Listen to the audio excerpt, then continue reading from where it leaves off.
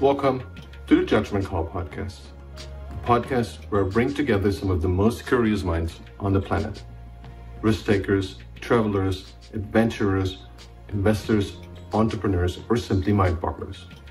To find all the episodes of this show, please go to iTunes, Spotify, YouTube, or go to judgmentcallpodcast.com for more resources, including how to become a guest, how to advertise, and to see all the lectures, podcasts, and books I would like you to listen to or read. Please also go to our website at judgmentcallpodcast.com.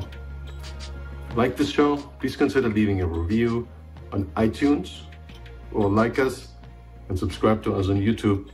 That will make it easier for other users like you to find us later on. This episode of the Judgment Call podcast is sponsored by Mighty Travels Premium. Full disclosure, this is also my business. What we do at Mighty Travels Premium is to find the best travel deals for you as they happen. We do that in economy, premium economy, business, and first class, and we screen 450,000 new airfare deals every day just for you and present the best based on your preferences. Thousands of subscribers have saved up to 95% on their airfare deals. In case you didn't know, Americans and Europeans can already travel to more than 80 different countries again, South America, in Africa, and in Eastern Europe. To try out Mighty Travels Premium for free, go to mightytravels.com/MTP. If that's too much for you to type, just type in MTP4U.com, MTP4U.com to start your 30-day free trial. I'm very happy today to have David Orban here with me today. And David is a thinker, investor, futurist, and an outspoken techophile. He has been a mentor of the Thiel Fellowship for many years, and he's also an early investor in cryptocurrencies like Bitcoin and Ether. Welcome to the Judgment Call podcast. How are you, David? Thank you, and I'm just great. It has been a long day, but I like to relax with a wonderful conversation at the end of the day, so I'm happy to be on your show. I hope I can deliver this. I'm going to do my best. You just told me you're in Italy since the start of the pandemic. How did that feel to you? We saw a lot of scary images early on with Italy, and then there seems to be a lot of talk about lockdowns. How did it feel on the ground?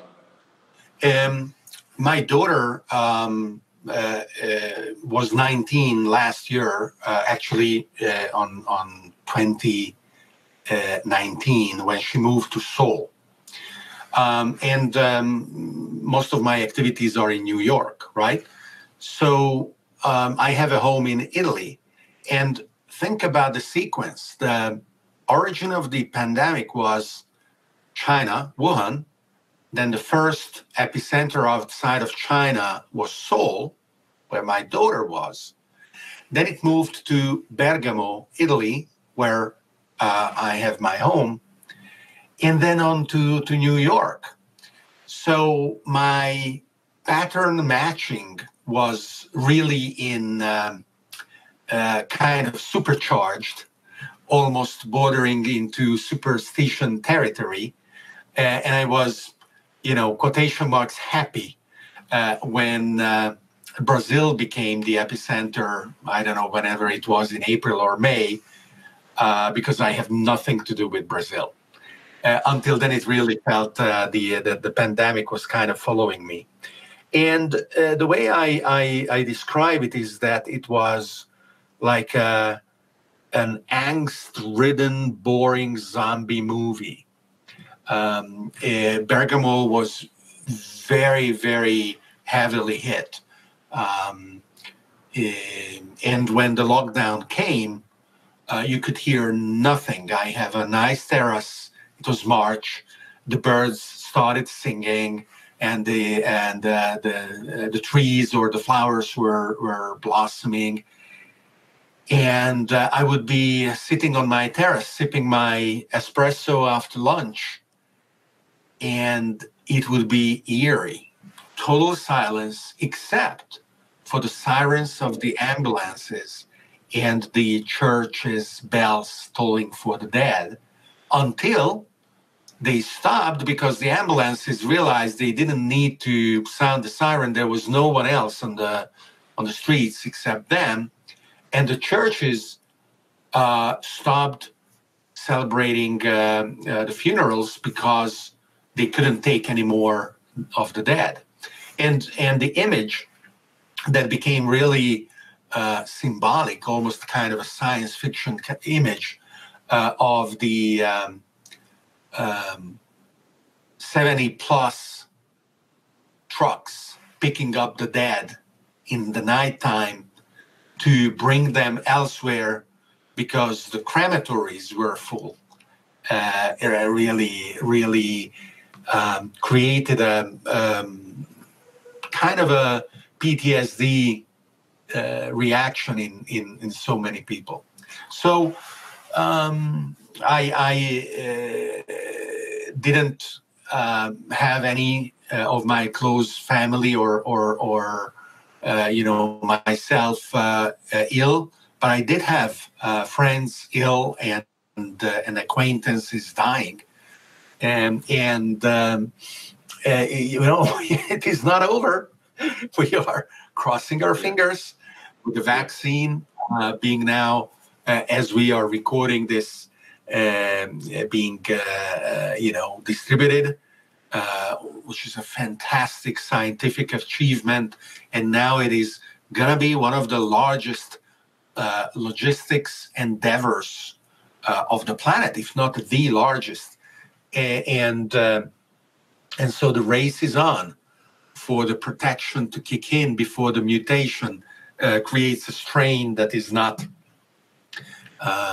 covered by the current version of the vaccine.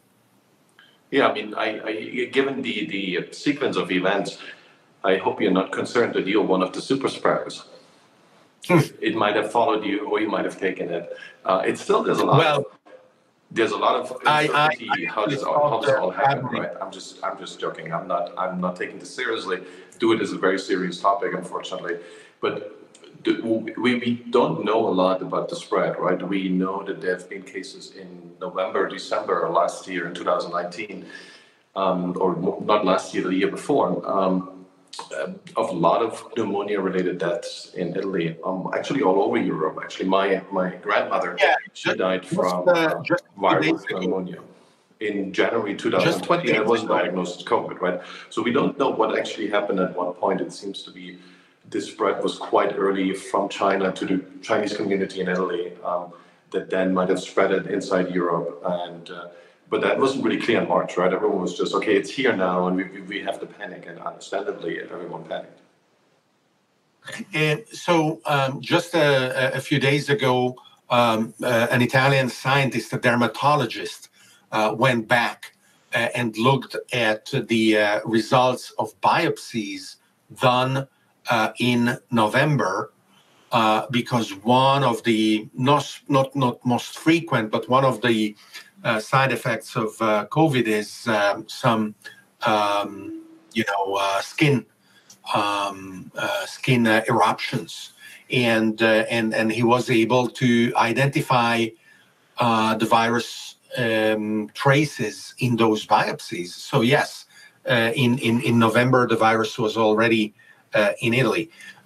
It is going to be for years, if not decades, an incredible source of new knowledge and learning from the point of view of epidemiology, of course, but also from the point of view of epistemology, memetics, social sciences, anthropology, to understand what we could have done differently, because it is the first pandemic of the 21st century, but certainly not the last. Yeah. Well, I introduced you as a futurist. That's what I could gather from what I already know about you, and I hope that's correct. Well, one thing I really wondered about always is what is actually a futurist? What stands behind that? And what does a futurist do all day? So It is a label, and I accept it when used. So I'm not gonna contest you giving me the label. But actually, I do believe that just as we are all scientists, when you are born and you learn how to walk and how to speak, the approach that you take is absolutely scientific. You do experiments, you observe the results and incorporate them in future experiments.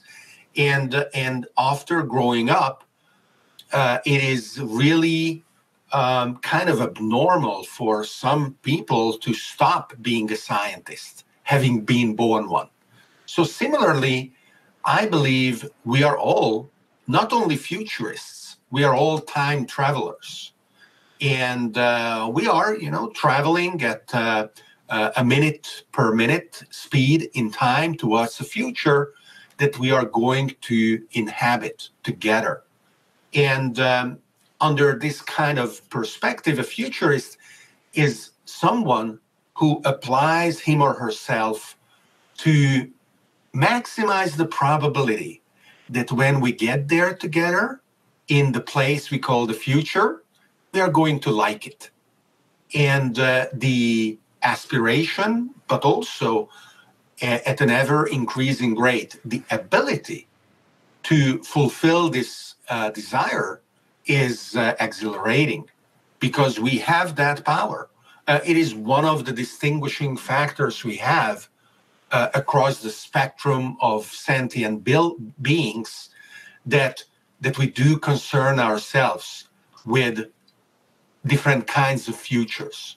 And we compare the outcomes, and when we are smart and we are able to convince others to work together to maximize desirable outcomes, desirable futures, and minimize the probability of catastrophic ones. Yeah, I always thought there was something that Jordan Peterson raised at some point, and he said, given all the own predictions that we make about the future, our immediate future or the future of the world, and all the things that could go wrong, kind of what we see on news every day, we see the things that went wrong for whatever reason. We don't see the millions of things that actually went right every day, maybe because they're boring. But our mind is really focused on extrapolating these things that are unusual, that potentially cause a danger for us in the future. But given that we know all this, and given that we are, as you say, rightly concerned about the future, and we are trying to constantly make predictions about our everyday life, but also into things that are further out, how can we still fight this anxiety, right? We kind of have the problem that given that we have so many scenarios that could turn out badly in the future, we should all have this crazy anxiety and should never get out of bed, because it seems like wherever this goes, 99% of the outcomes are potentially harmful to us. Have you thought about that? Listen, you have less than 2 minutes to live until your next breath. So it's fine. My attitude is that of an optimist taking roots in a kind of a nihilism.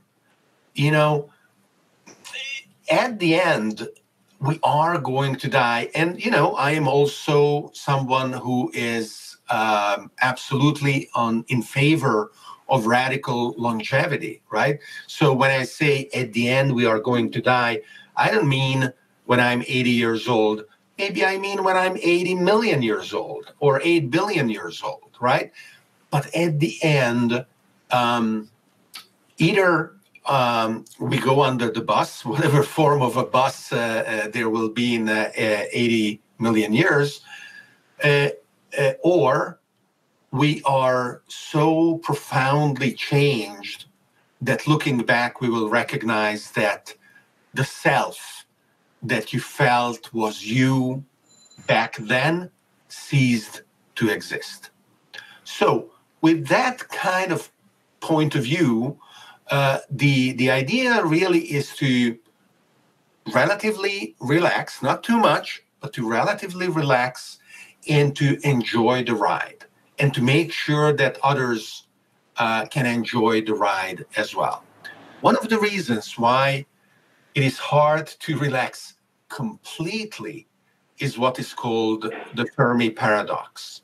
That even though it would look like, with so many stars, so many galaxies, so many ways that life could evolve to generate an intelligent technological civilization, we haven't seen any except on Earth.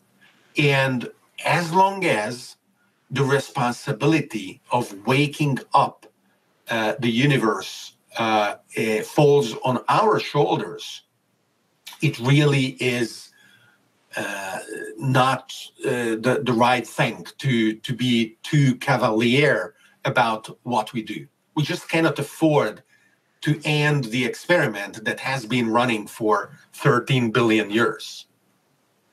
Yeah, talking about experiments, and I know you work with Peter Thiel, and I'm curious about your personal experience as well as your professional experience. I really think he's a great, very optimistic, and very contrarian intellectual, so to speak. He really develops opinions, and he's not anymore. He's not shy to put them out there. One of his ideas or findings is this big stagnation, that we haven't seen the same growth in major technological breakthroughs in the last 50 years.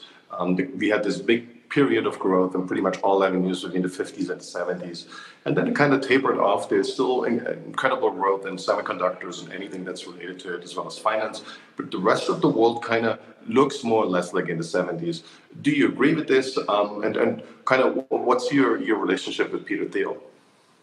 As you said at the beginning, I'm a mentor at the Thiel Fellowship, but Peter is pretty hands-off, as well as I am not part of the staff of the fellowship itself. So it wouldn't be correct to say that I work or did work with Peter. I have had the chance of interacting with him in person several times. And of course, I am familiar with his investment thesis and his absolute attachment to being a contrarian, which is, of course, an almost necessary component of being a value-added investor. You know, you cannot follow the crowd. You have to be a trailblazer. You have to prove that you're thinking, even though no one else believes what you're saying is right and everyone else is wrong. Now, of course, that doesn't mean that there is a guarantee that you will be right. And Peter's results are not 100% success rate either.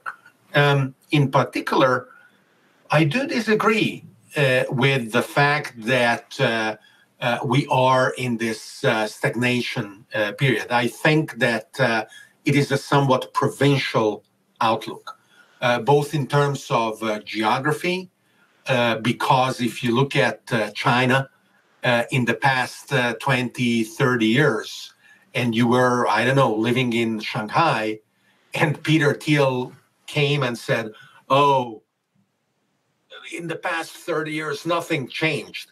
You would tell him that he's crazy, because everything changed in the past 30 years in Shanghai or Shenzhen and in many other places in the world.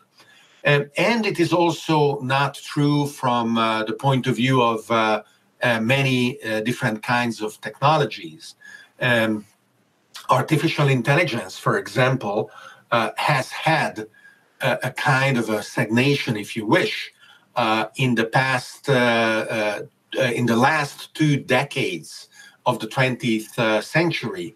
And then with enough hardware performance, enough data being accumulated, and smarter algorithms that could run efficiently on the new hardware, crunching the data, we have seen an absolute revolution in artificial intelligence, fulfilling dreams that people in the field had nurtured for 50 or 70 years without even knowing if it would be ever achievable. Things that those who don't know shrug about, like Google's DeepMind AlphaGo beating the world champion of the game of Go, Lee Sedol, in 2016. Well, that result came 20, 30 years earlier than the experts would have predicted.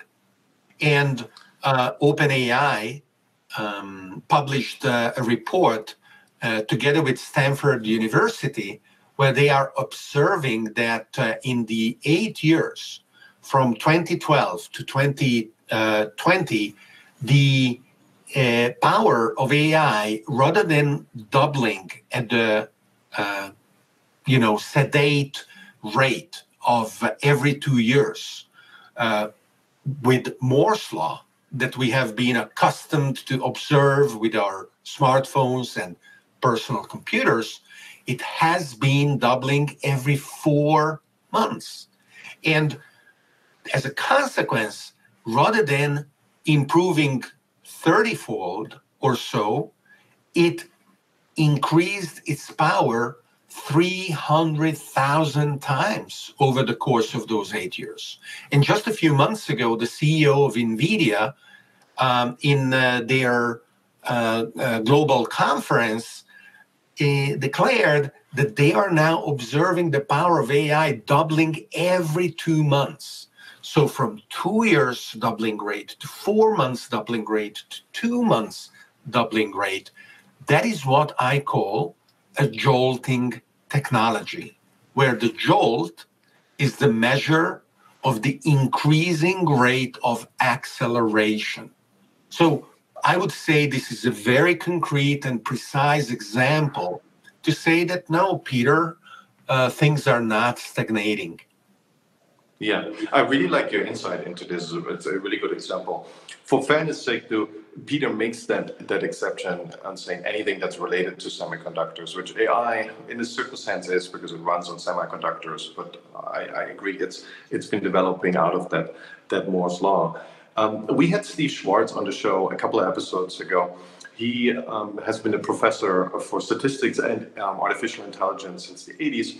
And he was very pessimistic, and in that sense that he said there's a lot of advance, but basically you're still looking at advances in terms of statistics. So you are faster and better with statistics, but there is actually no intelligence. And on the other hand, I was listening to a podcast with one of the co-founders and co-project heads of GPT-3, part of OpenAI, and he made that claim, and I thought that's fascinating. He said there's a good chance, maybe 30, 40, 50%, it's hard to pin it down what actually the success rate is, but he said the next generation after GPT-4, so was something we can see in a couple of months or maybe in a couple of years, he said that will resemble artificial general intelligence because they're not just using any knowledge that's ever been put into some kind of digital form. We'll also know all the feedback from things where it got wrong in GPT-3, all the training that humans do with certain input where it tells the AI, no, this is actually incorrect. So he wasn't saying it's 100% in artificial intelligence. In a general way, he said there's a very good chance that it feels like to the observers, it's almost indistinguishable from artificial general intelligence. Are you as optimistic, or you feel like you're more somewhere in the middle there? So obviously, the people who are saying that artificial general intelligence is not possible behave with statements that are offensive to you and me. I don't know about you, but I am happy to be a representative, hopefully, of an artificial general intelligence, right? So AGI is possible in principle. Now, what does constitute AGI components? Is mere statistics enough? We don't know. it may very well be. We do not have a coherent theory of human intelligence and how the brain works. Roger Penrose received the Nobel Prize for Physics, luckily not for his more heterodoxical theories about how quantum phenomena generate consciousness in the human brain via nanotubules, and the fact that those maintain quantum coherence, and without that, human consciousness wouldn't be possible. This sounds really spacey. Oh, it sounds like he had some drugs when he wrote these papers. Well, why not? I'm not against it at all, but if it works. But it is kind of a metaphysical, magical thinking. Yeah. It is not explanatory. It just pushes the problem further out. And too many people, unfortunately, like Deepak Chopra, for example, take advantage of the quotation marks mystery of quantum phenomena to further confuse things rather than clarify them. And then when, for example, Deepak Chopra, when he meets with someone who doesn't let him go off easily, admits, like in an interview with Richard Dawkins, that he actually talks about consciousness being quantum in a metaphorical manner.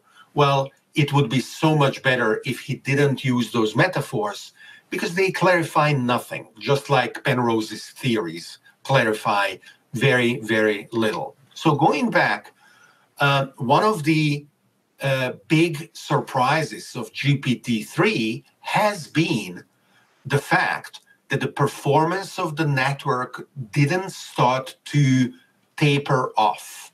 You know, we love to talk about exponential curves, and in the physical world, each single exponential turns into an S-curve, a logistic curve, when it exhausts its power. That is why we are not using vacuum tubes for computers anymore, because they are so unreliable that it would take us more than 24 hours to find and substitute the ones that don't work before being able to boot up our computers.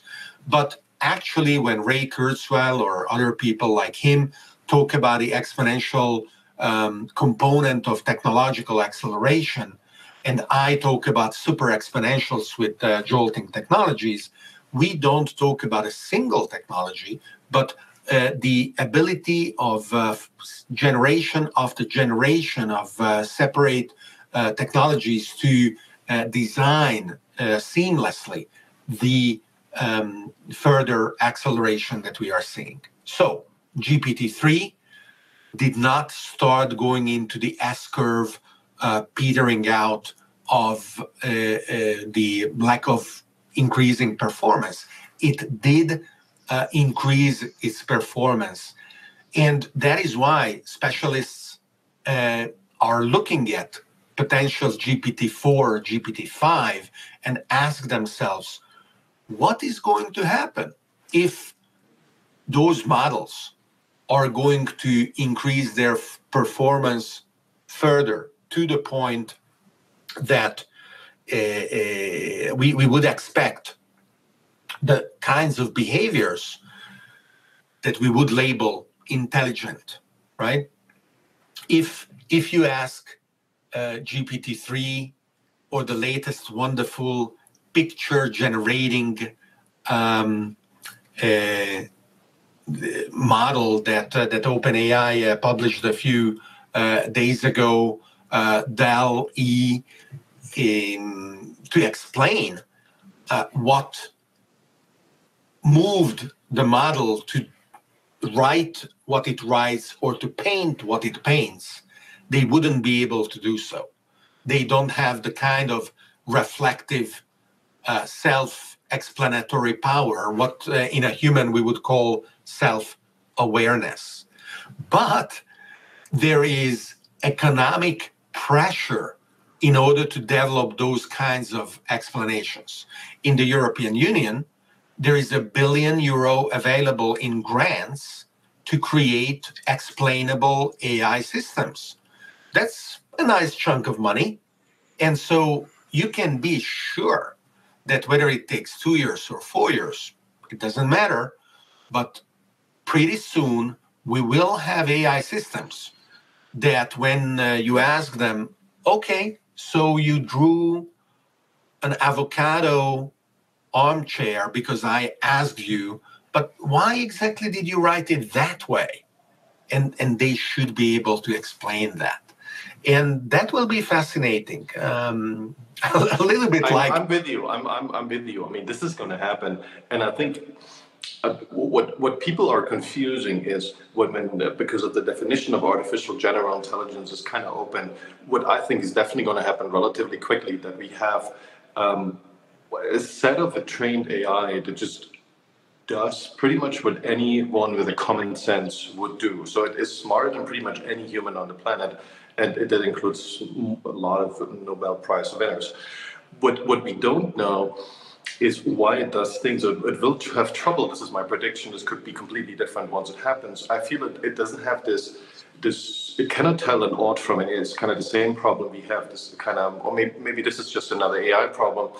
It cannot really have this moving itself, understanding of itself, and moving forward into the future and what it should do. I think it will struggle with this, but it will, and this will be a long-term issue.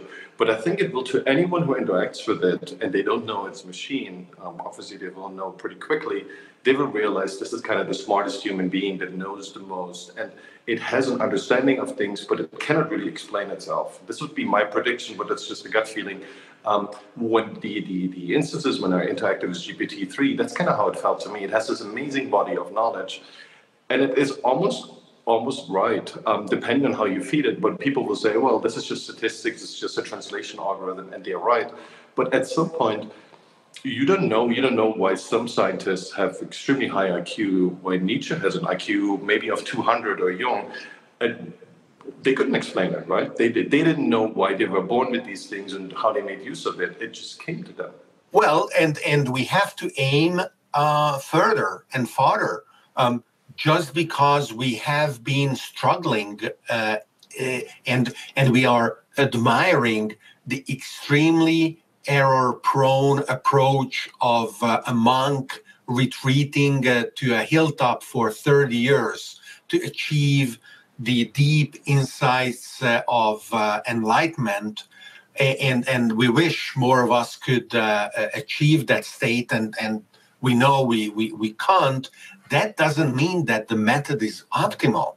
So we shouldn't aim to achieve human level AGI, and we won't. You know, it will be like a race car at 200 miles an hour crossing the checkered flag and then not stopping.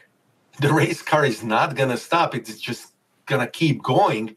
And the human level AGI will have happened for, a fraction of a minute or a fraction of an hour. And then the performance of the system will be as superior to human performance in every aspect as the performance of the Go playing computer has been superior to every other Go player. Now, that is also true in their explanatory abilities. What will not change is our ability to understand. So an increasing amount of effort by the AGIs will be spent, if they are gracious enough, to find ever more powerful and novel ways to dumb down their explanations so that we can absorb them. Already we have examples of mathematical proofs that are 50,000 pages long if they are printed out, and they would take several lifetimes to understand. that doesn't mean that the mathematical theorem is not proven by that very, very long chain of reasoning.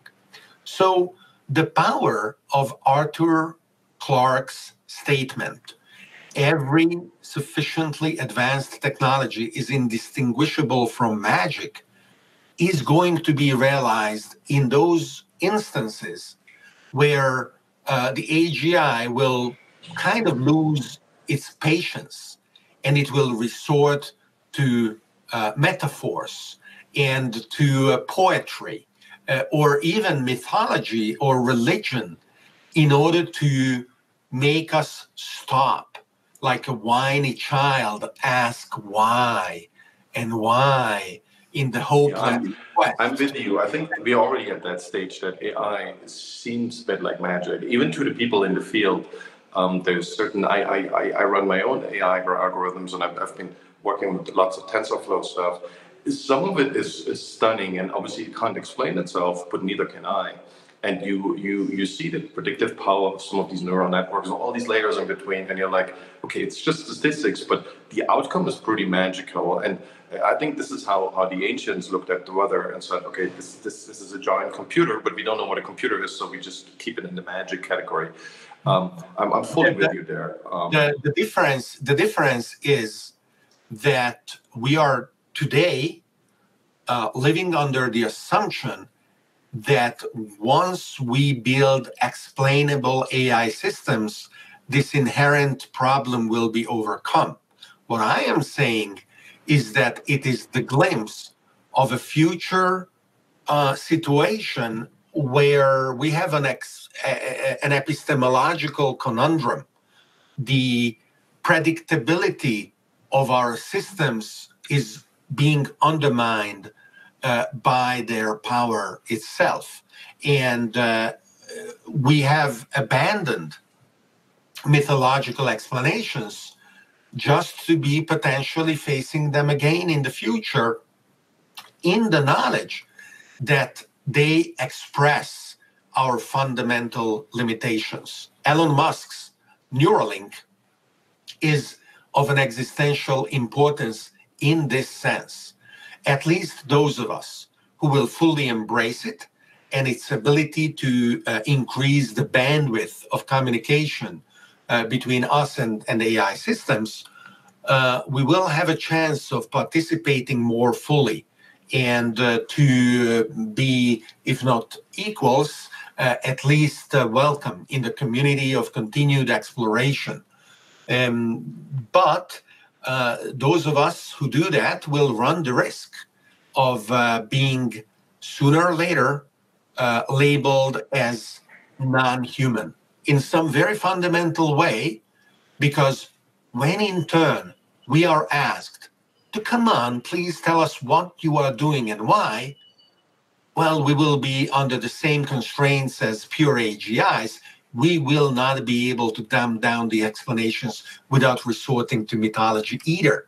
So the humans that are not participating will feel a rightly elevated degree of resentment because they will be powerless in very, very fundamental ways. That's fascinating. That's a very fascinating issue you bring up there. And that would be my next question. Obviously, these discussions, every time people can see AGI, and we can talk about timeframes, but eventually we all know it's happening.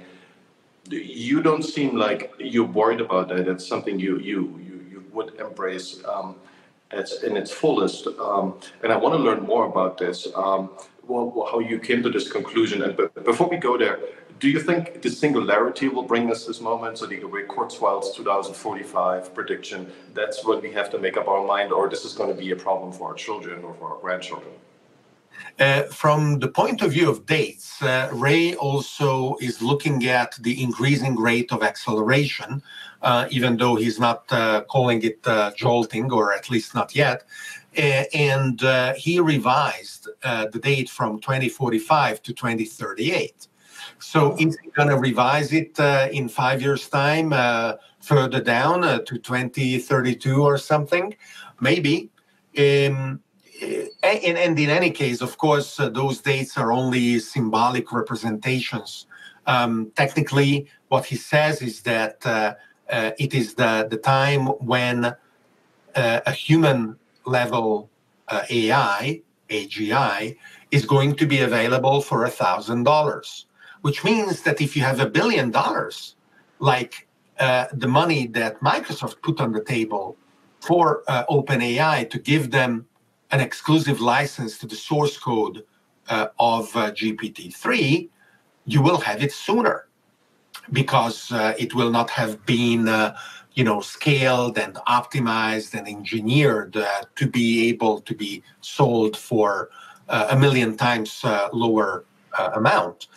So it is actually more important to ask not when that more democratic access to AGI is going to be available, but when is the first or the first few AGI is going to be created.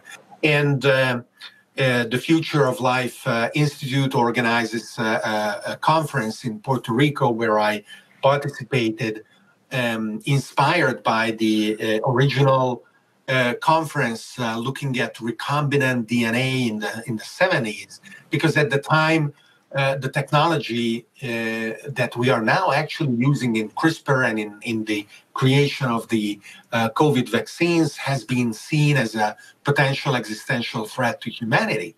And 40, 50 years later, we can now say that the conference was successful in having the worldwide community of scientists to adopt behaviors and practices that prevented the technology from, killing 1 billion people. So the AGI conference about AGI safety and security in Puerto Rico concerns itself with the same, with making sure that as the first few AGI are born, their trajectory is such that the actions they take and the goals they seek design a future where humanity still have a place. And the reason I believe that is possible is because the universe is not only very large, but so much more interesting than not merely planet Earth. I love the movie Her, which I will spoil for those of our listeners who haven't seen it, because at the end, the AIs of the movie Her leave without leaving any trace. They just transcend the challenges and the angst, the existential questions that mere humans feel, and the humans left behind kind of accept that with a serenity that they couldn't embrace before. Having children, both biological as well as mind children, creates that effect, and the knowledge that our descendants, the AGIs, explore the universe and participate in the wonder of this adventure will really turn humans into a much more pacified species than not the pretty widespread psychoses that we suffer from today. Yeah, that's a very interesting, very positive vision of the future, and I like the way how you describe a possible outcome. And I think Sam Harris who said that initially, that AI, once it scales up, and I fully agree with you, this is going to be a short moment in time when it's beyond human level. We'll go beyond that very quickly. He made this distinction that we're going to be ants to them, or even less important than ants. So the idea that we are in this relatively short time frame, and someone described it as the bootloader. We're like this bootloader for AI, and eventually everyone, maybe in the whole universe, maybe everyone had the same experience, that you start out with a certain wetware, with a certain simple combination, and then you go into a transcendent form of being, and then you leave whatever you had your initial planet behind. Um, I think this is kind of a positive version where we feel like we don't have to worry too much about AI. It's not going to happen anyways, and they're going to go their way, and we're going to stay here. But it's going to be our grandchildren unless we find a longevity solution for our own biological existence. Well, one thing that immediately comes to mind, and you mentioned that earlier, is so if that's all true, do you think there have been other beings out there that had, the same experience on another planet, became AI, left it, conquered the universe, maybe built their own universe? Why haven't we interacted with them? Isn't that a little odd? Shouldn't, or maybe we have interacted with them and maybe they have actually helped us create what we have right now. Maybe they have written some kind of the DNA and it wasn't just all evolution. Do you think we've ever interacted with these kind of AI beings from another planet, or it just didn't happen yet, but it will happen eventually? So, yes, the Fermi paradox, which is what is the question of the Fermi paradox is, how come we are not convinced and we don't have scientific proof of other technological civilizations yet is absolutely fascinating. There's a book, 150 Answers to the Fermi Paradox, right? My view is that definitely every civilization, including those built by AGIs, is going to obey natural laws.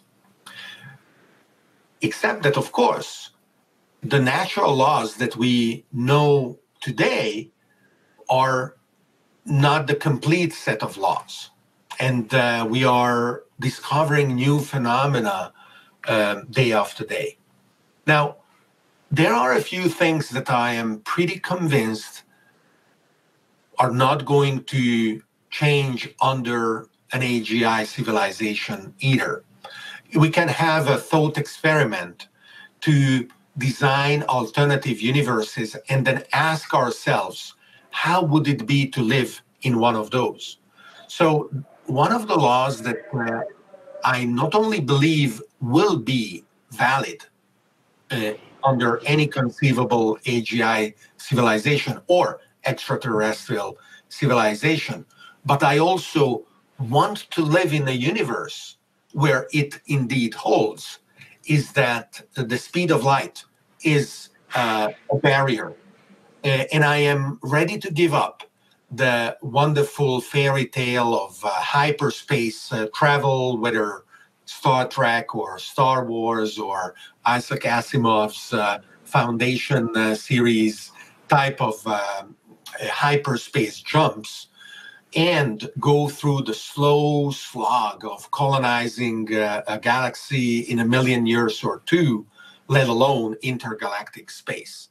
Because the alternative would be that the so-called Jupiter brain made of computronium, the hypothetical component of matter that maximizes our ability to compute, so that the Jupiter brain can increase its ability to think only by adding mass to itself, well, it would have eaten all of the universe.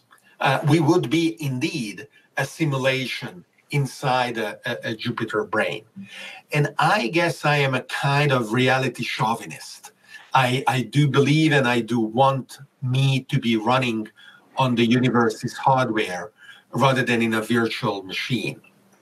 Now, if that is true, it means that there is an upper limit to what any single entity can think. Because after that, it will just break into pieces, one of them wanting to go left and the other wanting to go right, literally. And that also means that there is a kind of an upper limit to the complexity of civilizations. It is a coordination challenge, right? I am, by the way, in favor of decentralization already on a single planet, let alone in a civilization spanning an entire galaxy. Now, my view of how we are going to explore the universe is completely machine-based. Even though I'm made of meat, the beautiful space operas where the meat is sitting in a tin can and travels in wonderful adventures of discovery across the universe is totally naive. It is already demonstrated by the fact that infinitely more machines are exploring Mars than humans. And even if and when, hopefully, we will have a Martian colony inhabited by thinking meat, by that time, there will be millions of machines exploring the rest of the solar system, just like they are doing today. We are progressively miniaturizing our ability and the density of thinking. And already there is a project called the Starshoot Project to push a tiny probe via laser beams to speeds that are close to the speed of light in the direction of a star system outside of our own. And that is the way that is going to happen. I believe that uploading is possible. So I envision a cloud of thinking probes, probably of nano dimensions, that are pushed by the billions in directions of their choosing by laser beams. And they pretty soon abandon any pretense of communicating with the home planet. And they die, of course, by the millions, smashing against Jupiter or any other obstacle in their course. And they try to maintain their coherence, but even that is lost quite soon. If we believe that it is possible to go below nano engineering into pico and femto engineering, encoding the consciousness in the fabric of space-time, then, and this is the answer to your question, we may very well have been visited by such explorers, except that they are absolutely and totally imperceptible to us. They could be the encoded information in the vibrations of neutrinos, as far as we know, or even further down in the fabric of space-time. But I like to think of that, because then these different clouds go in all kinds of directions. They interact, they interfere, they communicate. And in the meantime, the rest of the universe is not perturbed by them. Their knowledge expands, but their physical footprint is practically zero. Yeah, that's fascinating. I mean, we are entering the whole space of woo-woo. I think there's you probably know more of the actual physics behind it. I know very little. And I think this is a very fascinating outcome of this. I think that's the way that we can just simply are not able to perceive other beings because it could be encoded in something that we just don't see. I think that's very, very powerful and very interesting to look at it that way. My current gut feeling, it is just, again, this is woo-woo, and I'm not saying that I know about it. I always feel we have these effects of gravity, and they're all over the universe, right? And they are kind of in big distances. Like our sun knows how much it should follow the Milky Way, or how much it should follow a certain black hole that's hundreds of millions of light years away. And there is this ongoing theory and speculation, it's not very scientific, that there is an real-time communication that follows gravity. So gravity is communicating between these different objects in almost real time. So once we are able to look at it in a way that we use gravity as a way to transport that information and not light, like kind of like the Newtonian mechanics don't really apply to the Einsteinian, and they don't really apply to quantum mechanics. Maybe this is a way out, and we can say we can leave that behind. But then, obviously, a CEO really good point that once someone else does that, they would eat the whole universe up in energy, and that would be the end of the game. So that's. I think we are entering the same paradox. I want to use the time to get one more of those really interesting deep questions out of you. You kind of touched on this already. Do you think we are in a simulation? And I assume the answer is no, but let's assume we are in one. Do you think there's lots of different universes, like a multiverse theory that some people suggest for quantum mechanics? And will we start to simulate ourselves, maybe just our mind and then our whole body experience relatively soon? Because it will be really cheap, right? And we will be able to make the best decisions if we simulate all different outcomes. For an AI-driven simulation, that will only take, a couple of seconds. How do you think all these things are interrelated, or they have nothing to do with each other? So I called myself a reality chauvinist because I aim to embrace more deeply the equivalence of physical and simulated realities, and for a very egotistical reason. I want to feel that my uploaded self is not inferior to my biological self, and I want to further the probability or improve the probability of a society that endows equal rights to biological and digital beings, whether those digital beings are simulations of biological ones or they are born digital. Now, in terms of the various layers of simulations, I don't know if we know enough to be able to say that indeed the simulated layers are indistinguishable from the support layers. Because, of course, very naturally, a simulated layer can simulate and so forth.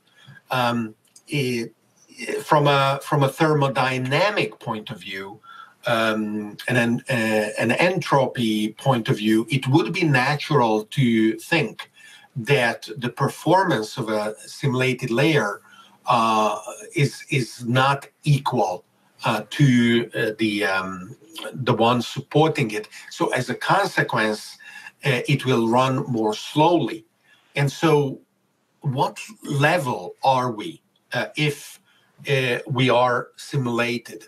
We are very likely, if we are simulated, not running on a physical substrate.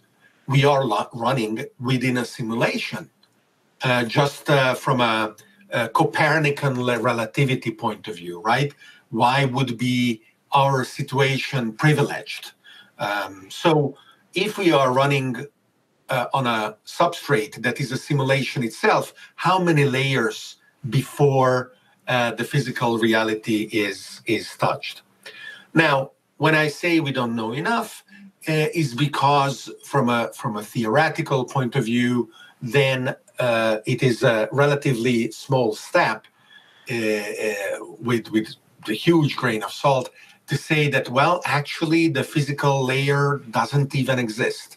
Everything is a simulation, and so yes, we will simulate all kinds of ways of living, all kinds of ways of existing.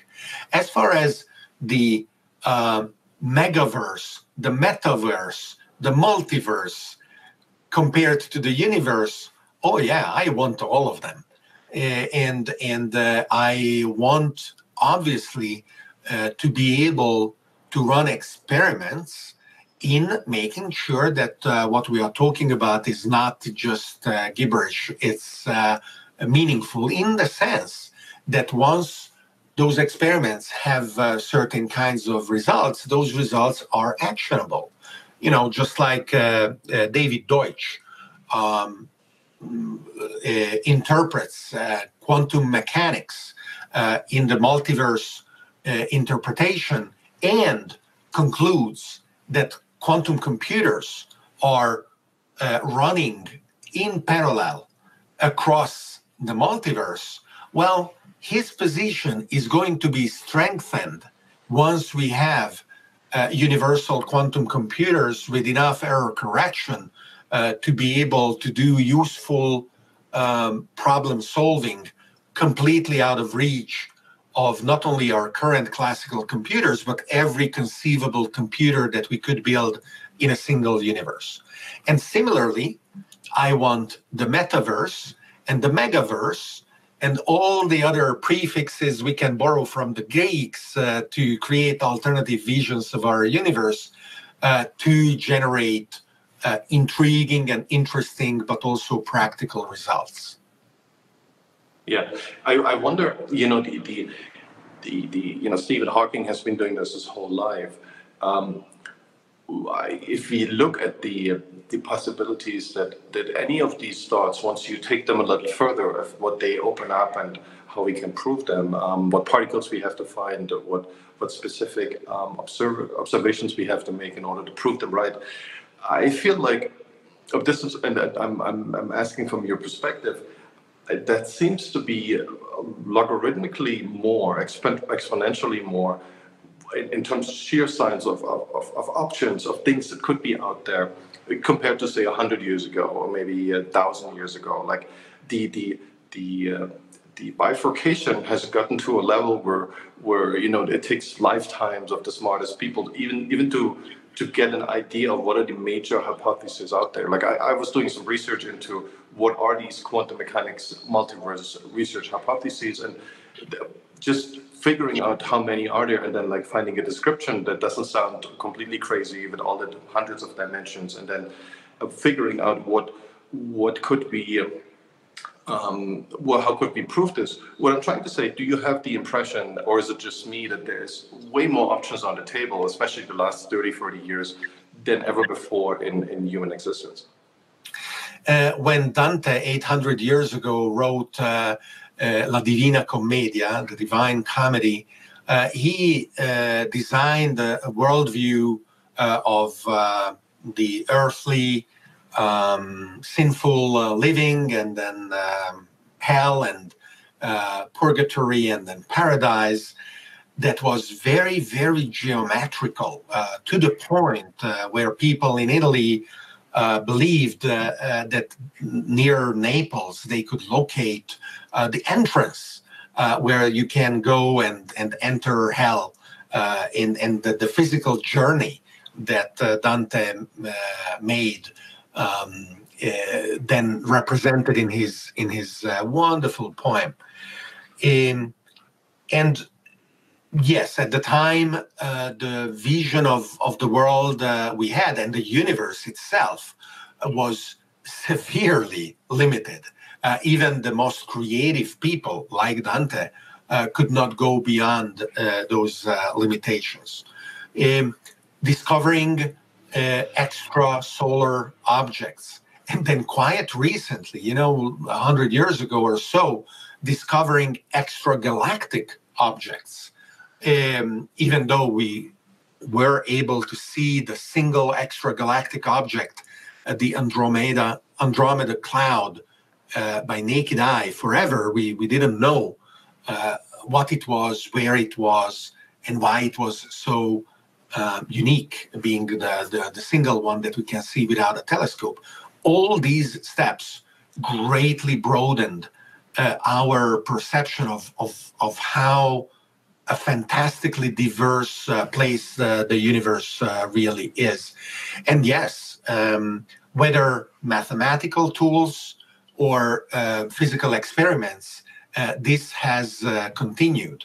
The incredible achievement of the LIGO experiments of detecting the gravitational waves from black holes.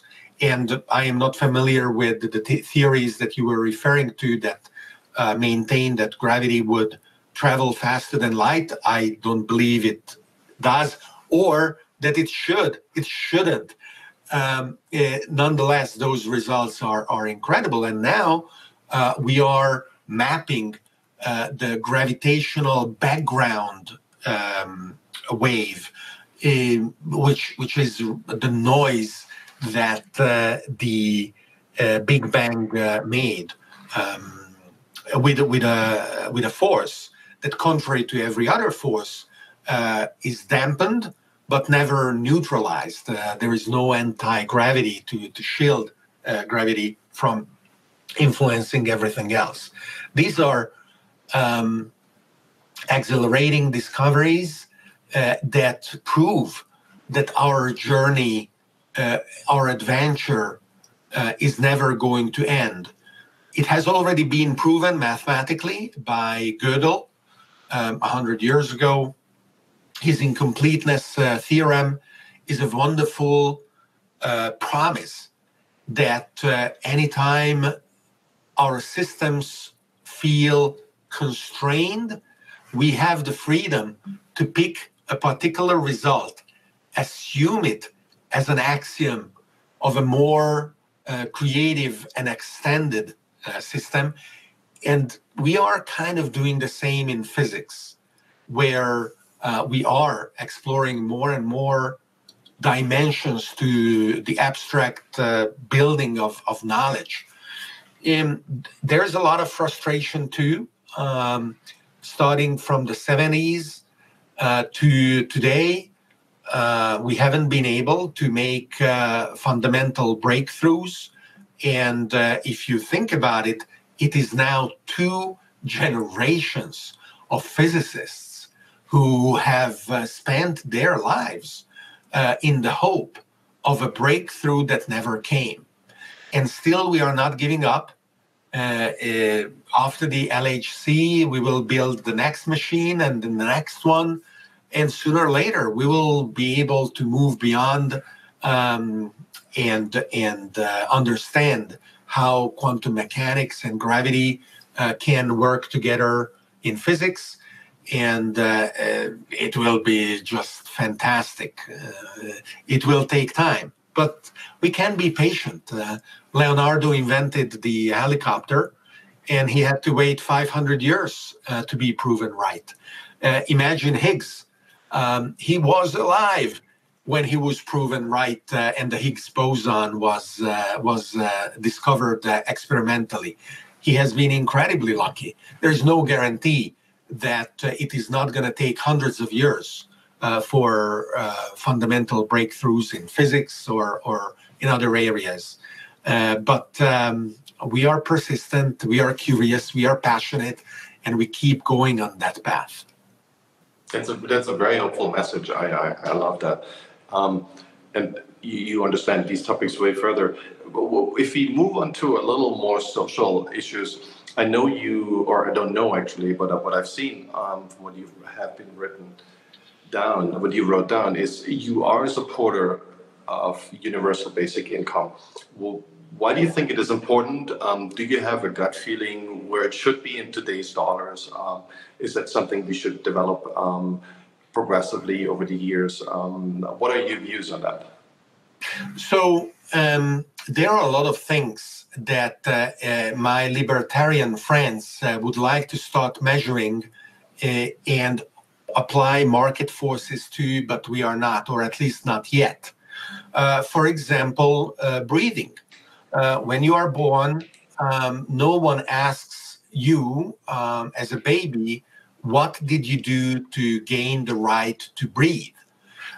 When you take advantage of the ecological support system of the planet, once again, the fact that you can just take a seed and put it in the soil and it will sprout, and then depending on the seed, you can eat the fruit.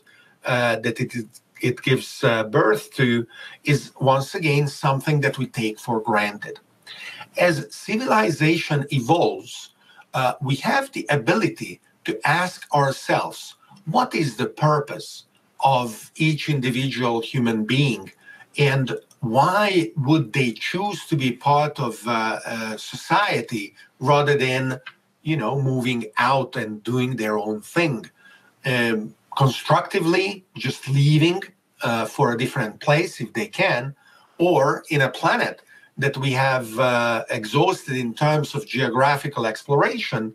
If an individual wants to secede today, they can only do it destructively through rebellions, revolutions, wars. So one possible answer to the role of individuals in society is to address and solve the challenges that in that particular moment society is meeting. And the challenge which potentially wouldn't be solved without the ability or the genius of that individual being applied to it. And from a statistical point of view, there is no guarantee that our next challenge will be solved, or at least solved in time, unless we maximize the probability that as many of smart people as possible are looking to solve that challenge. So the question of supporting people in order to be able to maximize their opportunity to flourish, to develop their talents, and to apply those talents in areas where they can either directly solve those huge challenges or they can in turn support others to solve them, is a question that we must answer in the positive. There is nothing that matters more from the point of view of society and individuals than being able to do that. So anything that is less than that is an expression of a society and our entire civilization not having developed fully. And as we do, we realize that the cost of not supporting everyone is something we just cannot afford. And so whether it is universal basic income or universal basic wealth, which I kind of prefer because I want robots to be owned by communities, and it is the ability of those robots to generate wealth spread across the community that supports the activities of the community itself. The income schemes very graciously designed by centralized nation states would represent a neo-feudalism, which I do not feel is the right way to go. But it doesn't matter. These are variants, and we will run a lot of experiments. The Americans are going to do it one way, the Scandinavians another way, China a third way still, and so on and so forth. And we will find what is best. But looking back 100 years from today and realizing that we were squandering millions and billions of brains, little realizing that we could not afford that, or we could barely afford that, will be seen as completely barbaric. So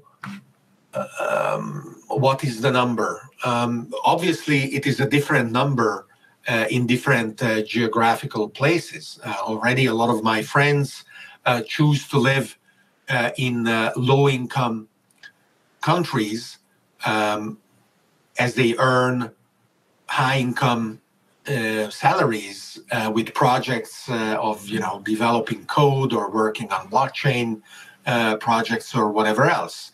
And in Thailand or in South America, you can have a very, very high quality of life with just $2,000-3,000 a month. And if you earn less than $250,000 in San Francisco, you feel poor in a family, right? So, so the number is different in every place, and the pandemic situation is really such that all kind of macroeconomic theories are now being completely destroyed. The speed with which every country is printing money in order to keep the economy going, in order to support their citizens, is going to create a situation over the course of the next few years that is going to be very, very challenging and interesting. The only reason we are not seeing already huge levels of inflation is because consumption under the pandemic is greatly reduced, and because technology has such an extremely powerful jolting degree of deflationary pressure that central banks cannot realize it. They just don't comprehend it. The power of a smartphone that you pay $1,000 is the power of $1 billion of technology from 10 years ago. And I'm fully with you there. It's the idea of UBI to give people a better ability to develop themselves. I kind of go back and forth between, I think this is silly, and the next day you can ask me and I would say, okay, it needs to be at least $5,000 a month. So I kind of trying to find out where I'm standing there, but I think there's a lot of good arguments for it. I actually feel there's more for it than against it. And what you mentioned with the central banks, and you're absolutely right, this is going to be the interesting factor. We had this huge deflation because COVID destroyed a lot of economic activity because it's simply not feasible anymore. So it's probably 30-40%.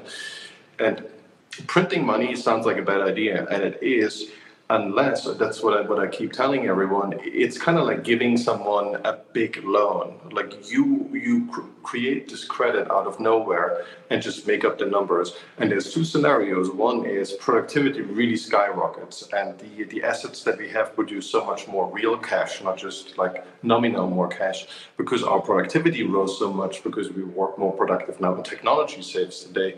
Or, and it's the other scenario, we're literally just printing money and we can't create wealth. Wealth comes from productivity growth. We are only creating bigger numbers. And then we basically have this huge inflation. And I think if we follow your earlier hopeful comments towards the singularity and this uprising of really revolutionary technologies, this money printing might not be such a bad idea, which can be distributed differently. Fed talks about giving dollars directly or kind of Bitcoin equivalent into people's bank accounts, because we kind of break the way the economy used to work. I think this is extremely risky, but given how we stand in terms of social change, in terms of how we almost have a rebellion in the US now, we're kind of looking at civil war. I think this is something that would it looks like this is the way we're going, because it seems to be the only one socially feasible after the cycle we are in. Long-term, Ray Dalio has a great book on this. And there's a long-term cycle and a short-term cycle in terms of what COVID did to us. So I think these things are all interrelated, I feel. It's this technology will either save the day, or we are looking at a big, enormous end of cycle in the next 10 years when we're going to use this inflation now, but it doesn't pay off and we don't create any productivity growth. I think we're all in trouble. There is so much to do that if we apply ourselves to do those things, certainly the products and the services and the opportunities that we create will be able to support and sustain almost any kind of money supply. However, it is not going to happen homogeneously. Those countries that decide to side on the securitization of their economic activity and believe that the increase of the stock market by itself is a positive sign without any other reason than people not knowing where else to put their money. So they are buying stocks because they are going up. So why not? Compared to other countries that are investing in their infrastructure of transportation, of logistics, of fundamental science and research and applied research, and have the discipline and the dedication of believing in science and reason and the ability of science and reason to create a better future, well, I think that the perspective of this second country to support the civilization on a global scale in the current decade and the next, and maybe the one after the next, is much higher. And the first is running the risk of being completely disrupted by the upheavals that are coming. Yeah, I think this is almost an Old Testament story now, but I want to stick to the entrepreneurship and the ideas. When people listen to this podcast, they are entrepreneurs themselves, people who are looking to get, maybe because of COVID, into a new field. Specifically, where would you recommend people to go? Is it more basic research? Is it more science? Is it applied technology? Is it specific startups that you feel are ripe for the taking? Where would you send people? So the 21st century is going to be the century of so many things, right? It is going to be the century of AI, for sure. And AI is a horizontal technology. It can then be applied to many areas. And you can take any vertical industrial area, cross it with AI, and you have 1,000 different things that you can address and do in completely novel ways, where you not only aim to do it 10 times better than before, maybe you aim to do it 100 or 1,000 times better than before. Another defining factor of the 21st century is going to be synthetic biology. That is what made possible the development with messenger RNA, the new vaccines so rapidly, with only quotation marks, the regulatory framework being the bottleneck for having it in a year's time rather than in literally a few weeks' time, including our ability to produce it in billions of doses so fast, which wouldn't have been possible only 10 years ago. So these are two areas that have incredible promise, but also energy with solar and wind and battery technologies are redefining trillion-dollar markets in transportation, in the design of communities, cities, smart grids, the ability to think shortly. How does it look like to have electric planes?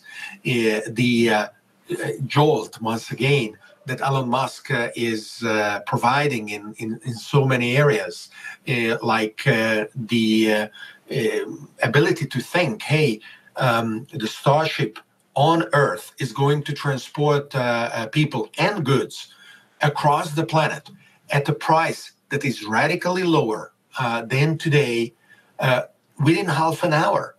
What does that imply? What kind of business models can we develop if we take that for granted?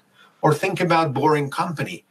Today, Boring Company is thought of as the infrastructure for transportation, but once it is cheap to dig, we can dig for so many other things.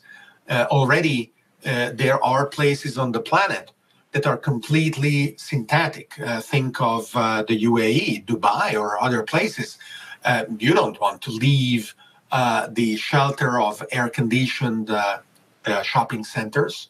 So why don't go radical and think of digging entire cities or to bring agriculture underground with our ability to restore the traditional biological ecosystem to its pristine condition, while not at all having to worry about there being too many people, because the sun's energy is plenty to support not 8 or 10, but 20 or 50 billion people on Earth.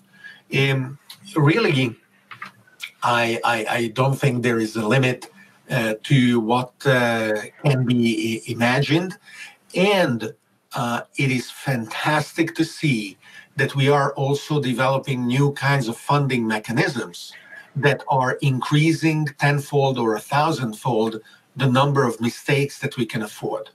I bristle when people are labeling blockchain projects like scams, and they are saying, oh, those coins are worth nothing, and the team was a scammer anyway. Look at them.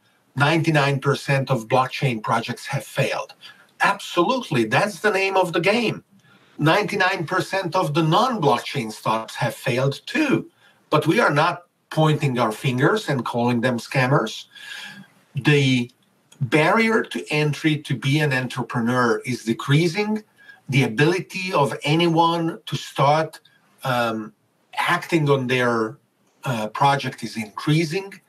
The ability to communicate and to attract people who think similarly is across the entire planet.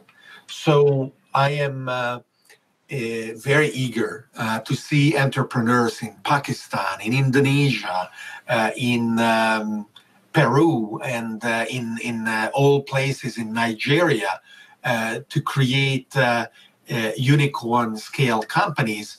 But even if they create companies worth just, quotation marks, millions of dollars, by the thousands or by the millions, it will be beautiful, and it is already happening. Yeah, this is, I think, again, I'm really thankful for the strong arguments you present and how optimistic they are. I think we're very much on the same plane there. The rise of entrepreneurship outside of the US, and I think the US will be very strong too if we get our act together. We will see this in a much more widespread as a much more widespread phenomenon. This is already happening, or has been happening for the last 20 years. It's not going to stop. And I really hope that we get to a point where everyone who is on Earth, if that's 9 billion or 50 billion or 100 billion, they develop the ability and the drive to be an entrepreneur at least once in their life and contribute to something that helps other people in a scalable manner, and that other people find helpful. I always have this idea of an app, but obviously this will be different in 10 years from now, probably. The ability to have 9 million individual solutions to lots of different problems, and that everyone in the world can use it for a couple of cents or for a couple of dollars.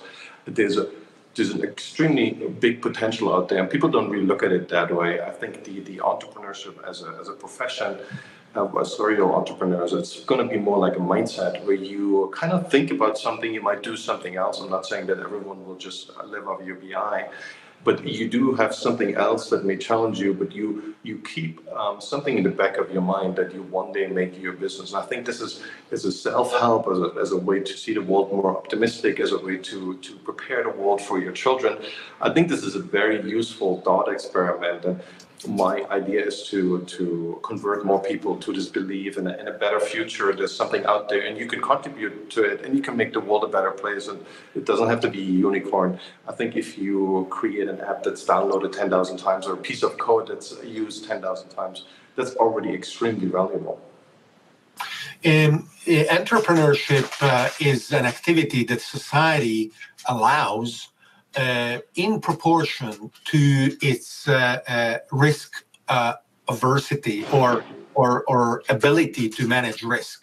If in the Middle Ages I wanted to open a tavern and my wife agreed, and we were wrong and went bankrupt, I would have ended up in debtor's prison, and my family would have ended up in abject poverty. I would have died in a few months, and they would have hobbled along until they died too, with no perspective of being able to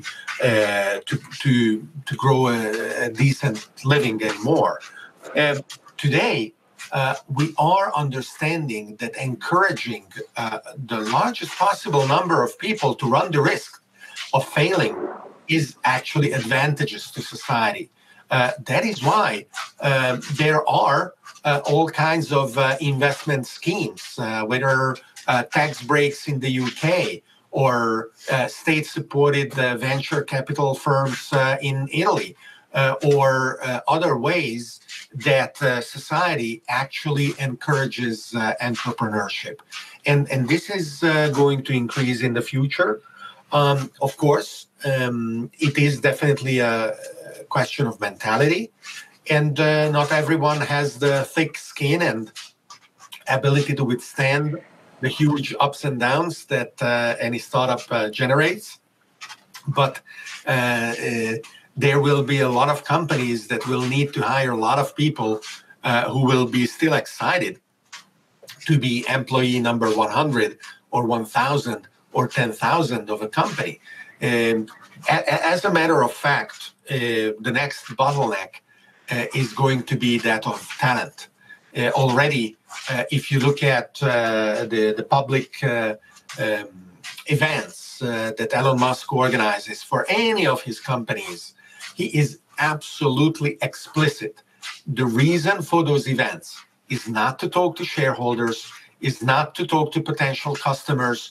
The reason for those events is to get as many potential candidates, future employees of his companies, excited as possible, because he needs... He's not paying enough. That's what everyone would, every economist would say.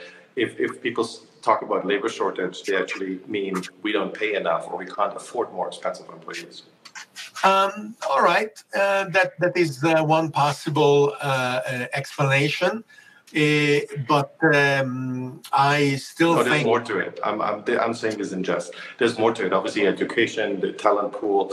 I think like developers, good coders. There's only so many in the world. If you want to design the next YouTube algorithm, there's maybe like 10 people in the world who are actually able to do this relatively quickly. And if they are all taken by Microsoft and they give them $100 million, then you're out of options, right? I mean, unless you pay $150 million. And it is not even a question of money. Otherwise, Apple wouldn't have $100 billion or 200, whatever it is, in cash reserves. They would spend it on people and capex to grow exciting new products. But ideas and talent are literally without price. Because there is no amount of money that Apple would be able to spend to acquire those ideas and those people. So I absolutely agree. There's something that someone else told me, and I think it was Nawal. He said, Nawal Ravikant, in a world with bigger and bigger leverage, and I think i.e.a will get us to an even bigger leverage, talent in the end becomes more and more important, because literally one person can reach the world. And if you have, say, you can improve the Amazon recommendation algorithm, it can be $1 billion in value to Amazon. And if they give you 500 million, it's still extremely cheap to them. And that helps with this incredible leverage that we have. Obviously, also responsibility goes up. That's kind of the downside. Yes, and the ability to acquire new tools and deploy those tools to the task at hand must improve. That is why YouTube is so beautiful. How many people learned both practical skills and theoretical skills through YouTube, and now it is almost a Pavlovian reflex.